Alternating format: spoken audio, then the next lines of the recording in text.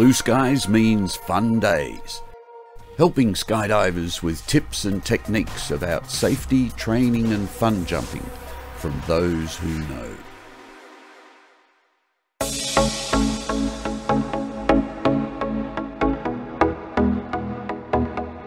Hi and welcome to Blue Skies Fun Days. As a rigger, I'm always curious about new innovations and different approaches to managing challenging situations.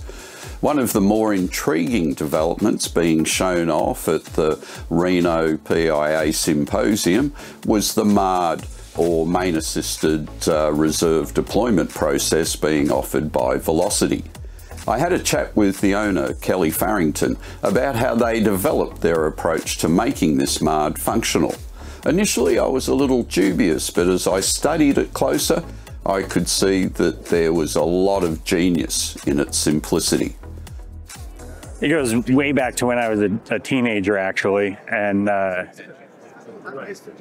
aunt and uncle had a drop zone where they were doing direct bag static lines for their students, and about half of the reserves were free bag squares and the other half were rounds at the time. I was playing with toy parachutes and was kind of fascinated with cutaways and stuff like that. And I was like, well, wouldn't the reserve open faster if you static lined the free bag, attached the free bag to the main parachute? And I asked my uncle at the time, and he was like, well, yeah, but what happens if you have a total malfunction? I was like, well, I guess you're kind of hosed. And so that kind of ended that idea for a while until I met Mark Hewitt in 1991, who was building the Sorcerer base rig that had a MARD, basically the first commercially available MARD, I guess you could say. The reserve was deployed by a pull-out handle that was mounted on the shoulder. And they had a split RSL lanyard that the pull-out handle was mounted to. So during a partial malfunction, you would cut away and the RSL lanyards would just take the pull-out handle. If you had a total malfunction, you would grab the pull-out handle, manually disconnect the handle from the RSL lanyards, and then pull the pin, pull the reserve pilot chute out and let it go. And obviously that's not really an applicable system to skydiving. It set in motion the fact that, hey, this can work. You just need to figure out how to make something that can go one way or go the other. And so I started playing with ideas and had seen early MARD prototypes from Eric Friday and Bill Booth and stuff, and just kind of kept playing with my own ideas.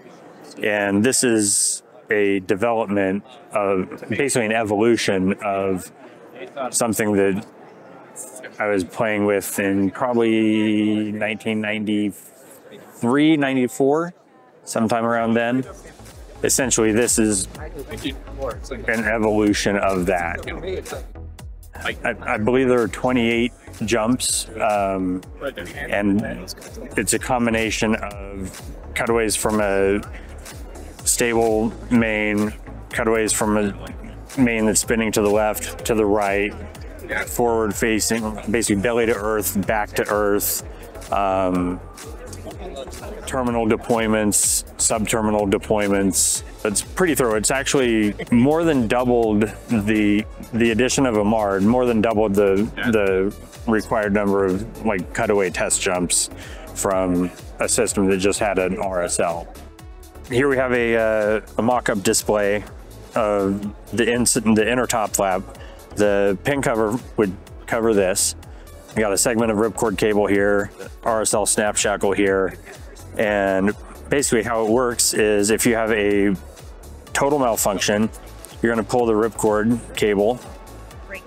We've added this pin rotator pocket right here that's going to make the pin rotate, so the ripcord cable will come cleanly out of the housing.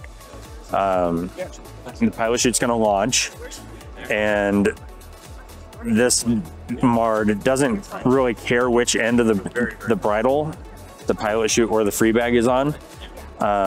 Once the pilot chute launches and catches air, that just comes apart with maybe an ounce of force. And if you have a partial malfunction, this snap shackle here is obviously going to be attached to the main riser.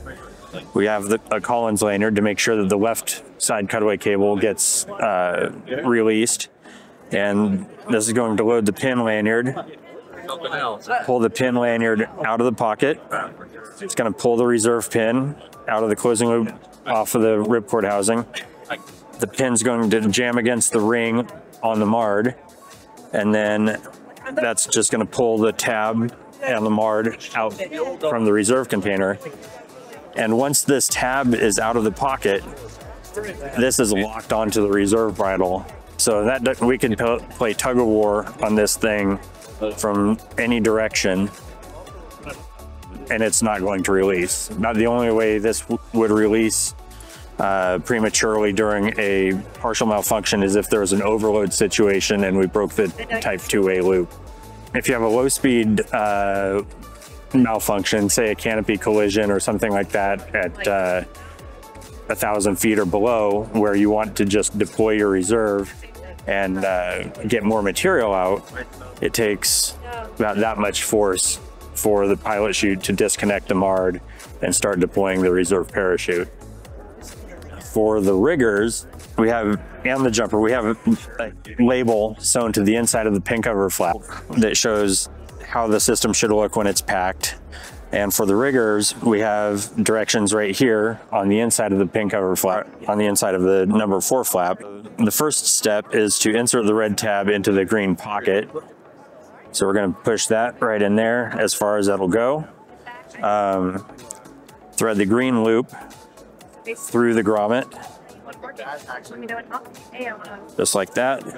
And then we're going to insert the pin through the loop, like that, and into the pocket, and seat that as close to the upper corner here as you can. We start the bridle like this on these mock-ups. It's a little bit different on the actual rig. And now that's ready to go. There's no hand tacking required, no seal thread or anything. We have 3 bar tacks in the pin lanyard. So the 2 bar tacks that are closest to the pin get folded together and inserted into the pin rotating pocket, and then put the marine eye or over the RSL pin and into the closing loop. And that's it. I'm not saying that this one is better or worse than others, but it is certainly worth having a look at. See you next time on Blue Skies Fun Days.